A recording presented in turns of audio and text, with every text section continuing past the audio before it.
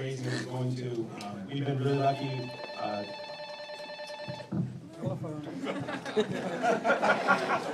She's my wife, so it's okay. But we have a player that didn't have much growing up, and just real excellent kid, excellent athlete. Last year we sent him, because of extra money that we had, we sent him to a rugby camp that happened to be a camp that one of the USA Eagles, our national team coach, was at. Selected him as MVP of the whole camp. Got him to try out to the under-20s national team. He played for our national team last year, and we won the whole thing in the bracket that we were playing in. So this year, he's the only high school player that was playing on that team. They get to go to France and play in the Junior World Cup. So he's still got to try out and prove his ability, but we're going to help him get to France because he has nothing. And so right now he's in Las Vegas. We're working with him. He's training, and we're assisting him, and he's working to make money at the same time. So awesome kid, and you guys are helping make a dream true for one of our kids in Oakland. So that's amazing. The other thing is we have colleges that are coming down. Now colleges are giving scholarships or partial scholarships for kids to come to school and play rugby. But right now they're not at the point where football is. So you get them to the college, and they'll give a free weekend of taking them around, feeding them, and all that. But it's how do we get the kids out of state to another school? So Central Washington University stopped by our practice this week, wanted to talk to one of our players, and said, any other players you want to send our way, if you get them up there, we'll show them around. So this kind of thing allows us to pay for their tickets to fly and go see what it's like to play rugby in college, which is pretty amazing. It really opens eyes once the kids actually talk to a collegiate coach versus thinking about it. So that, and also this kind of money goes to supporting the low-income kids with all their fees. We just make sure that they're responsible and write a letter thanking the donors. So your money's doing a lot.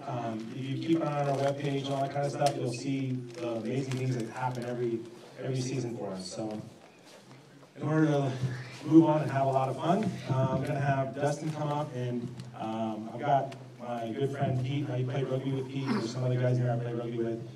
Before, we had a brother and a former teammate of ours pass away recently. So the guy loved poker, was a really good, awesome brother.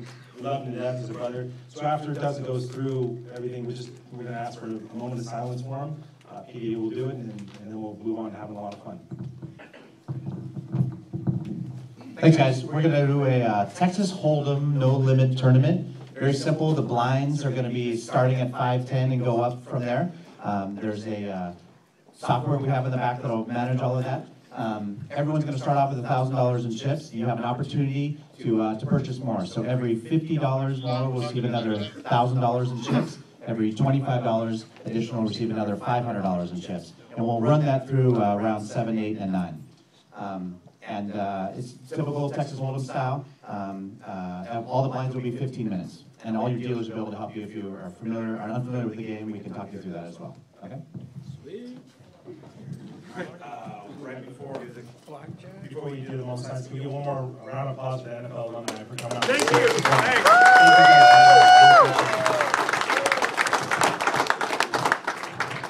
you. PDA!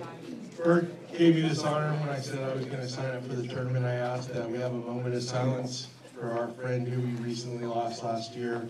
He exemplified everything that was great in rugby, and it was a pleasure and an honor to get to know him, but we lost him way too soon, like some of you do in your life. But we all got to meet him, and it was great. Excuse me for choking up. His name was Alex Oculus, and he would have been here tonight playing because he loved poker, he loved Vegas, but he loved rugby and more. So I ask you all to bow your heads. I'm going to count to 20. 1, because he loved blackjack too. Starting.